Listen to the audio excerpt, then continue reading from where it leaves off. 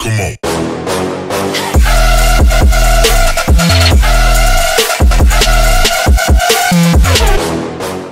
Aloha and thanks for watching my Barrows guide for 1 defense pures and low leveled accounts. Let's dive straight into it. The requirements are real easy. You have 43 prayer, 82 plus magic, completion of desert treasures, Slayer music, 1 guide, just use that one, and then 80 plus range.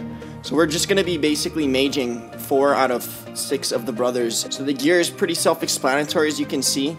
I have some prayer boosting gear. Those are Zamorak robes, but you can use monk robes as well. You're going to need mage bonus gear such as an ancient staff, glory, fury, god book, completion of horror from the deep quest, regen bracelet, mithril gloves, even a combat bracelet works, mage boots, god cape, mage arena mini quest. You can do mage arena 2. I still haven't done that on my pure, I'm lazy. Seer's ring, preferably imbued, and then a blowpipe and Abba's accumulator for the range parts. 80 plus range just rips through Arm and Carl's. So here we're gonna see the Barrows area, and this is the Barrows field with the hills and the crypts. We're gonna go order of slaying. First we're going into Arms, second we're going to Carl's, and third Dorok, fourth Guthin, 5 Torags, and 6 Varrock. I mean, you'll see some people do it differently. I like to do it this way.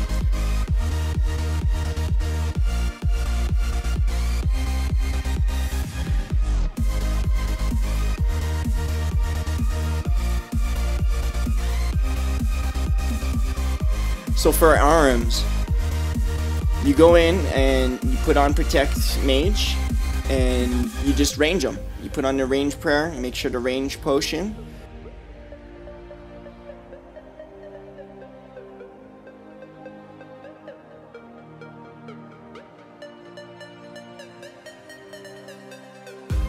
And then you go and do the same thing with Carl's right after.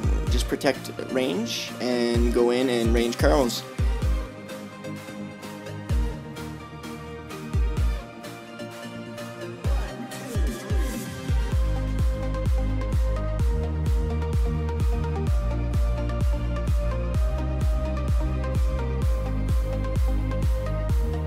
Then the next one, you go to Dorok. You should have a few prayer points left over. So as you can see, I basically just don't even have to pot almost the whole first round easily. You just protect from melee, you open up the crypt, you wait for him to come out, you hit him with either blitz or you can barrage him for a bigger hit.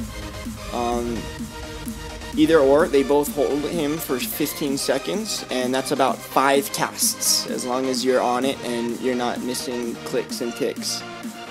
So then after Dorok, you're gonna go into Guthins. Definitely, it's pretty fast. They're really weak against Mage. I mean, even Carl's weak against Mage, but I just range him instead. However, Guthins, Torags, and Varrock, you're all gonna do a similar thing. You don't even really need to pray melee as long as you're good at clicking and getting them to freeze right away.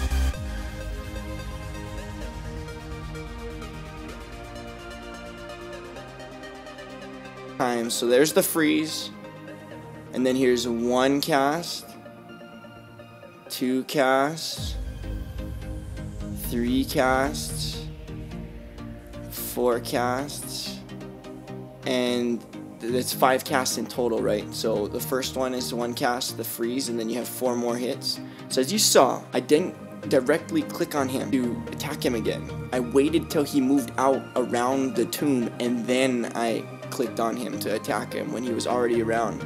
If you attack them while they're still behind them, your character will do this sweeping roundabout thing and actually go face to face with them. They'll be in line, en route to just get decimated by one of their attacks. So as you can see, Varrock, I don't even get a prayer potion. I literally just go in 0 prayer. He hits through prayer anyway. That's one of the bonuses of wearing full Varrock armor. It hits through prayer. So I just make sure to get the freeze right off the bat, go and kill them, and then if anything you can eat and then pot up again. So here's one of the twists. Every crypt, every hill, it doesn't change. Like, they'll always be where they are. The Doroks in the furthest northeast, Barrows in the furthest northwest, etc. However, they will always alternate between the 6 of them who has the hidden chamber underneath and inside their tomb. And that's the one that you're going to want to go last on. So as you can see, there's these critters and NPCs crawling around in here, and they are aggressive, they're aggro. So especially for 1 defense, you just want to stay by this ladder and get your percentage kill count up. As you can see, every time you go through a door, a new one appears. So I just go right behind the ladder and safe spot them. Don't waste prayer, I don't waste food. So you can get around 92%, because every time you kill a brother, that's 8%. And depending on the level of the NPC for getting the percent of the loot drop kill count up, depending on that, you get anywhere from 4% to 7% increase in your total percentage. You're gonna need, unless you're hunting only for Barrows items, you're gonna need 100% favor or percentage of loot every time to even make a profit, because the Barrows items will make the profit.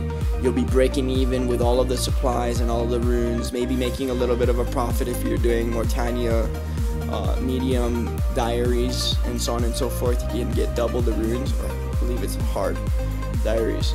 This is a pretty easy thing. You just want to zoom out and you sort of see the layout.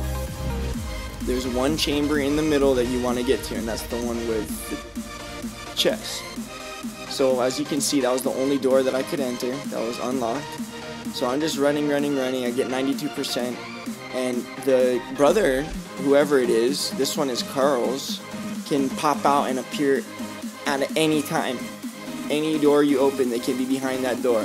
So I believe it's this one. Yep, there it goes. So boom, prayer pot, protect from range, or if it's armor, you protect from mage, and if it's any of the other 4 brothers, you protect from melee.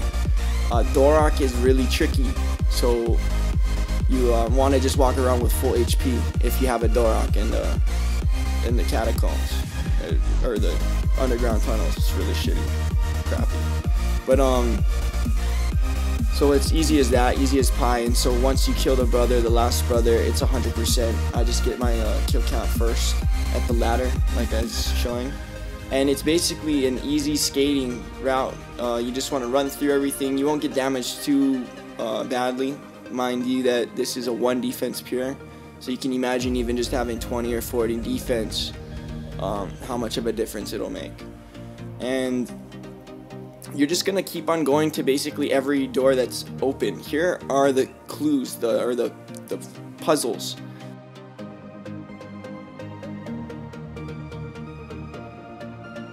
And it's just a regular, you're gonna see a lot of chests like that. That was actually a decent chest with death runes and chaos runes. You'll get blood runes as well, and you'll make up a lot you'll almost get free barraging and ice blitzing.